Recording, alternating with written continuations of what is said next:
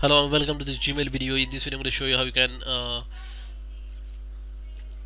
view the filters that are available in the Gmail. So filters are basically used to filter the messages based upon some criterias.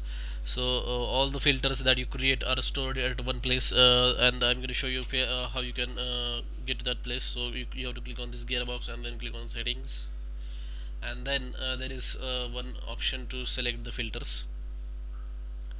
So it is loading, still loading.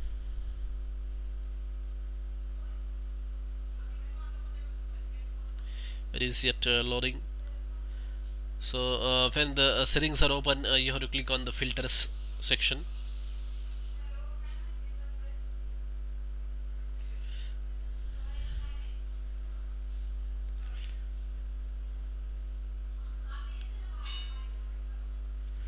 So as you can see that settings is open, and you have that filters button there, and you can click on that filters link, and then here it is showing that following filters are applied to all incoming mails.